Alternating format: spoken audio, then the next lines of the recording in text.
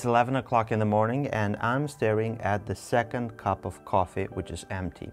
Yeah, since parenting, coffee is life. Welcome back to the channel, ladies and gentlemen. I'm your host Aaron from Penventure. Welcome to a new video on our channel, and in this one we are discussing a very interesting topic. I'm going to share some news, some interesting things, and you will see some pretty cool stuff.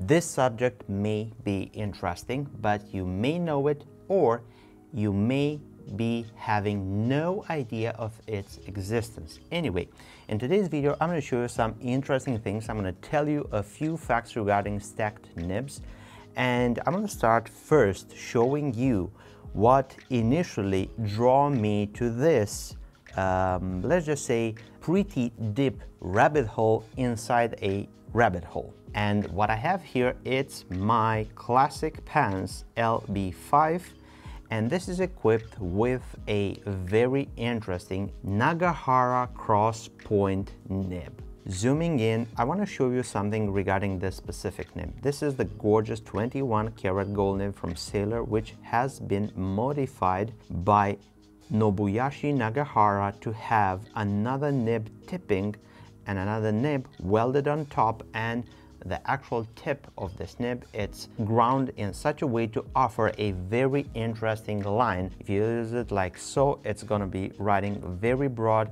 If you up the angle, it's going to write pretty extra fine-ish. And there is a video regarding this fountain pen. I'm going to link it up here. You can check that out. Ever since I've got this pen, I've been developing this taste for stacked nibs. And don't get me wrong, it's a developed taste.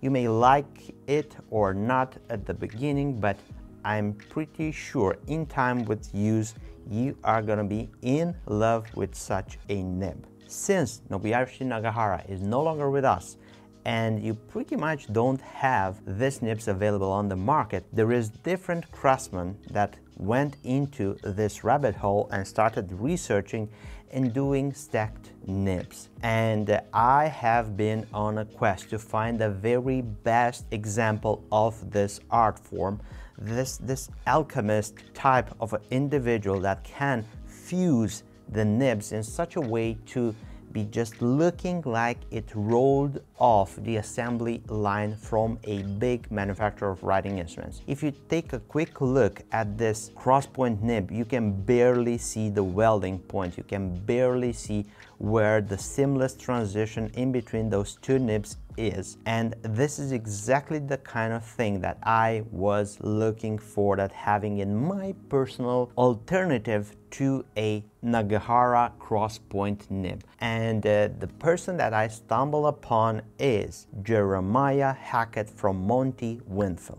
This is one of the most interesting, most talented, most knowledgeable, resourceful people that I have ever met. This person can design, manufacture, and make a specific writing instrument or pretty much anything. This person even designs tools and produces tools. So this person is located in the USA, and I requested for him to make me a custom pen, and this is what I got. This is one of his creations, this beautiful pen. This is ebonite, this is lacquer, not urushi lacquer, just normal lacquer in very, very good light. This is a brownish pen, if you believe me, or let's just say a Akataminuri like brown reddish color, but you need pretty good light to see it. On this fountain pen, I requested him to make me a seagull nib. This is welding on top of a normal nib, another portion of a nib, and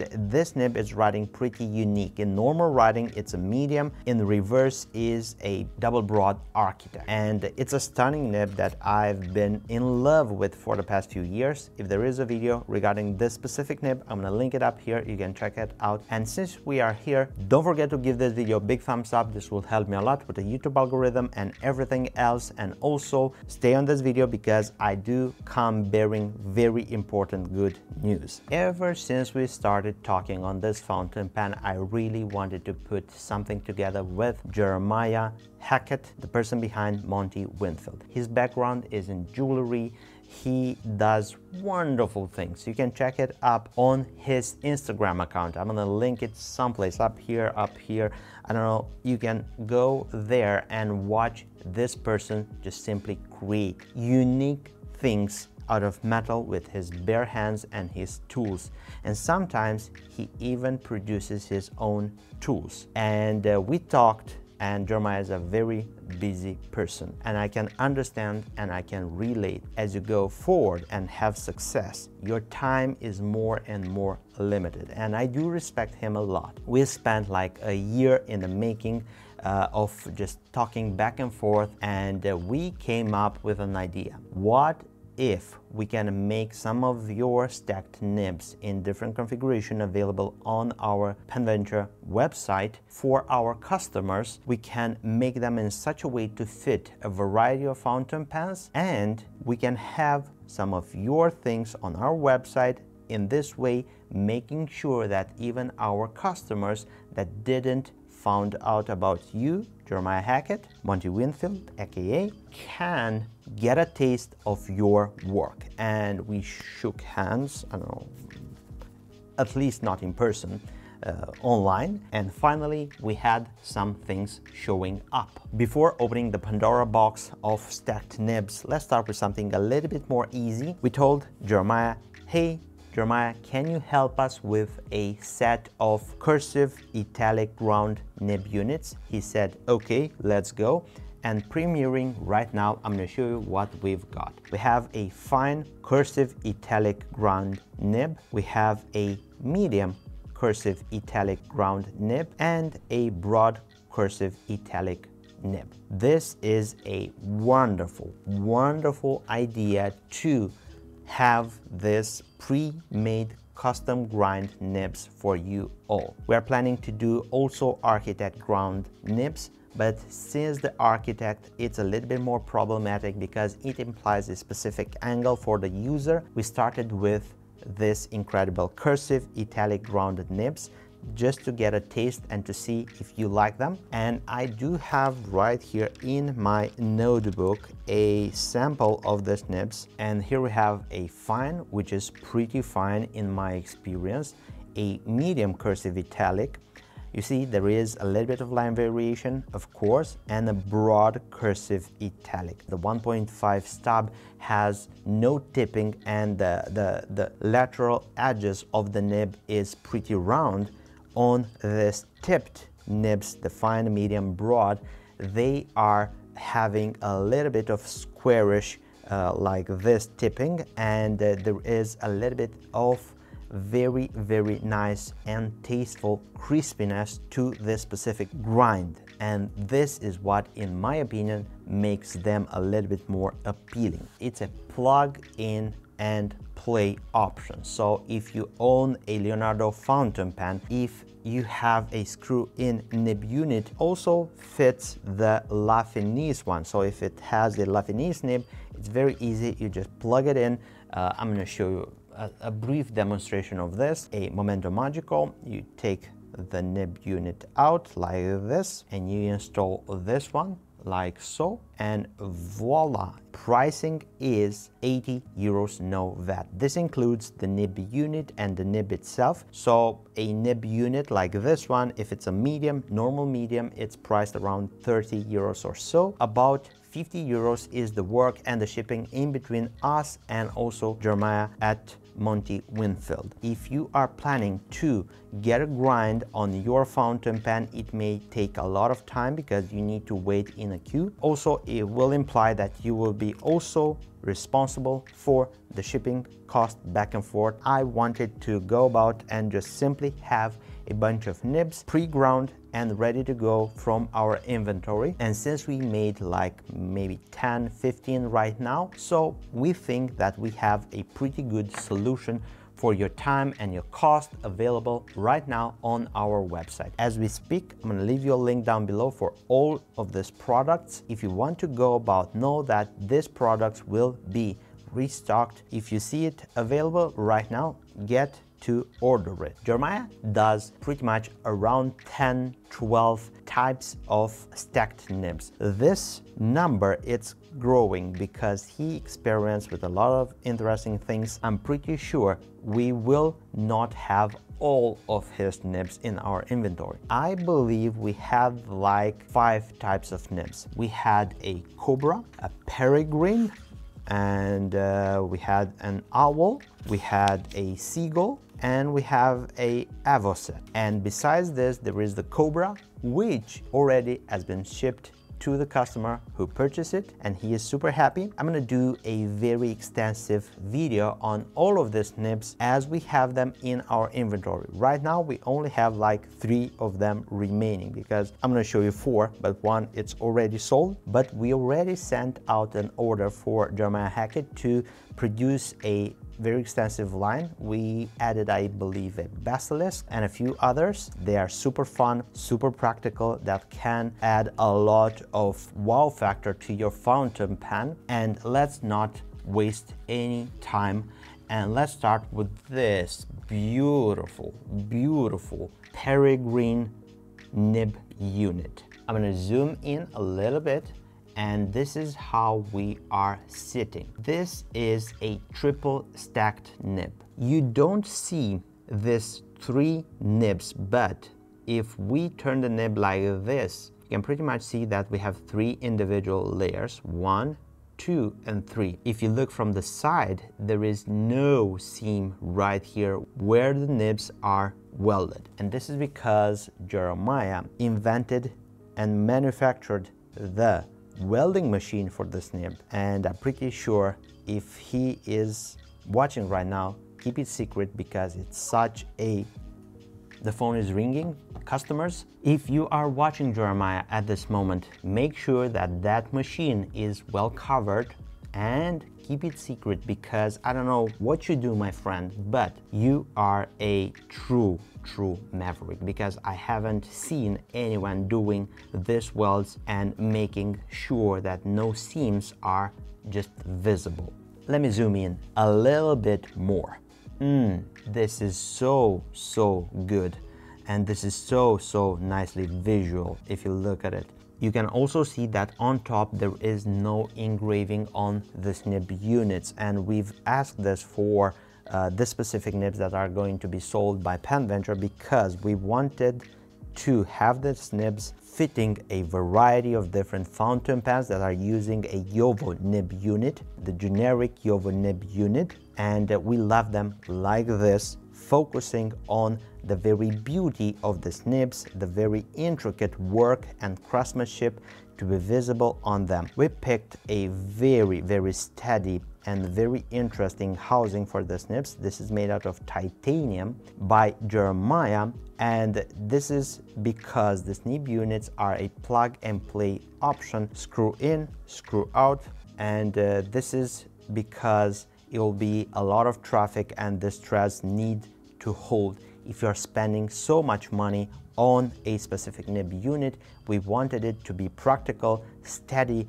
and to hold itself in time and use. The feeder is made out of plastic, so in normal writing it's a very broad architect nib, and it has a very wet flow, very interesting, as you can clearly see right here.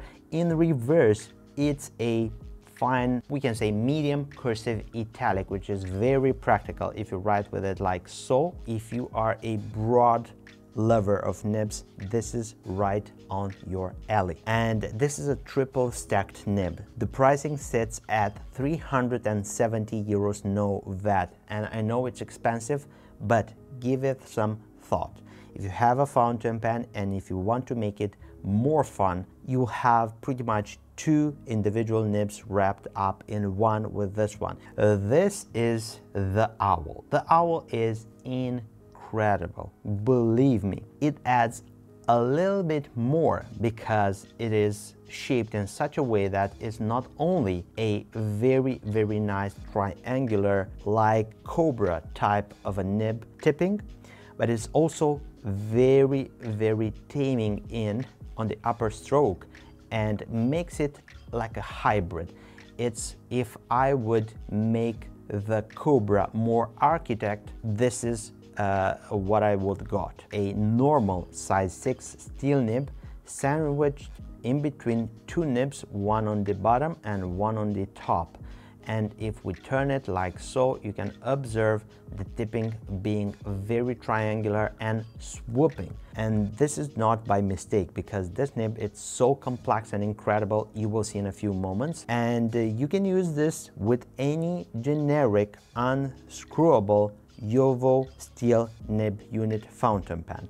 And I say this, but take it with a grain of salt, because it may fit the fountain pen, but you need to be very careful on the aspects of size and proportions inside the cap. When you cap the fountain pen for the very first time, it's very important to check and see if the fountain pen will fit such a nib inside the cap. And I'm going to show you how it fits 3 fountain pens gradually bigger from Leonardo, and this may give you the confidence to know that this very gigantic nib tipping and the nib itself can fit in very small fountain pens. I have here a Momento Zero from Leonardo. This is a small pen, and I can show you how it's fitting.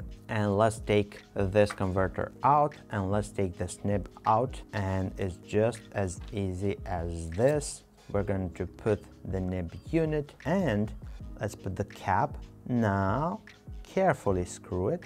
It goes all the way down and it fits, and this is why I believe it's wonderful to have such a let's just say full of character nib in a small fountain pen. That's the brilliant thing about it. On the Momento Magico, it fits. I'm going to show you, and voila, slowly it goes smooth together, it fits inside the cap, and everything is smooth sailing. And this is the Momento Zero PM1 2.0, and we still have a few of this available. This one has been sold, this beautiful purple bluish color. It fits very, very well together, and it fits inside the cap as well. Now have a look at this. In normal writing, it's a very nice Cobra-like with a little bit more of an architect aspect. Here is the 3D quality of this tipping, because it's shaped like a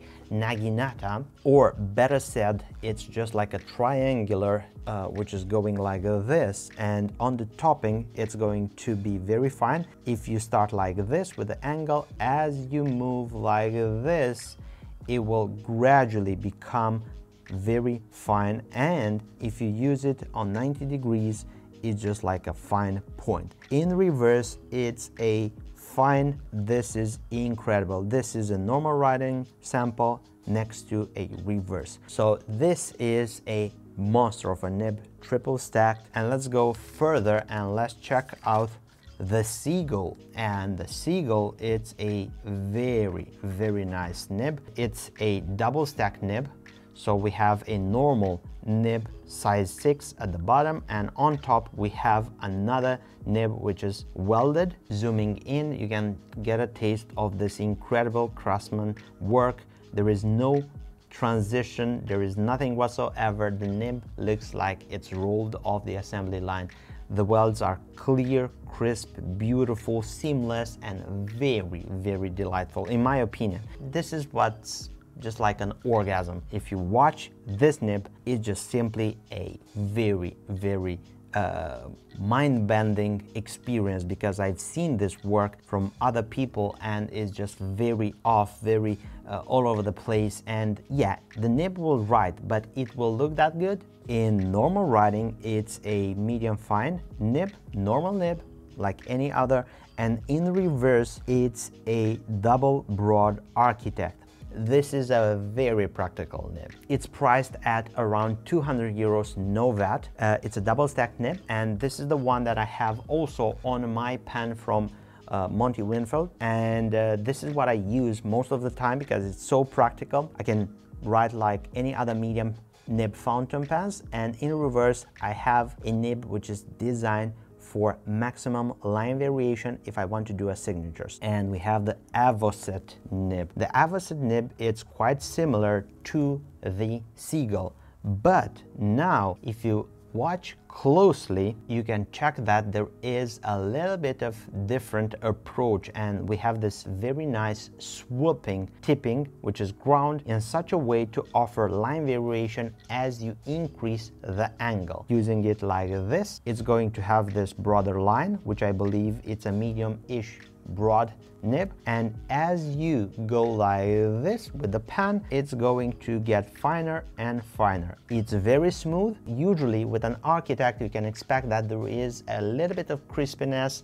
as you go from side to side. It's just like writing with the blade of a knife going like this, and it's going to be much more smoother as you go up and down, but side to side it's going to be a little bit crispier. But with this nib it's very smooth because there is a little bit more tipping, and this will make sure that the contact surface is a little bit larger and you don't have that pencil-like feedback as much as a normal architect nib. In reverse, it's a fine nib, which I believe makes it a little bit more practical, and this is it right here. This is in reverse, base size 6 steel nib. On top we have welded another nib, and the tipping is very nicely ground, very swooping. It's a wonderful nib. This is pretty much what I have for you available right now at penventure. I'm gonna leave you a link down below. Let me know which is the one that you like the most. Let me know if you enjoy what we've did at penventure lately, the new website, the new things that are coming. And if you're still here, that means that you are a supporter of our channel. I'm gonna share with you some spoilers because we are getting ready for our 5 years anniversary on October the 10th. Get ready, get prepared, because we do have something pretty special. We're gonna have a special pen, we're gonna have some special pricings, and pretty much I have to stop here because that's it with the spoilers. If you're looking for an extra writing instrument, scroll down, you'll find the details for our website, our social media accounts, phone number, email, anything and everything that you may need to get in contact with myself, and I will help you with your purchase. Don't forget to subscribe to the penventure newsletter, because that is the place to find out about pretty much the very special deals, the special surprises that we've prepared for our 5 years anniversary. And you can find that subscription section on our website if you scroll down. If you want to support the growth of the penventure YouTube channel, don't forget to subscribe. You can click there, turn the notification bell on, and you will be notified whenever we have new content. Speaking about content, if you want to continue watching my previous videos, I'm going to leave you this right here. You can click and enjoy. As always, I'm your host, Aaron from penventure. I look forward to seeing you next video. Take care, stay safe, bye bye.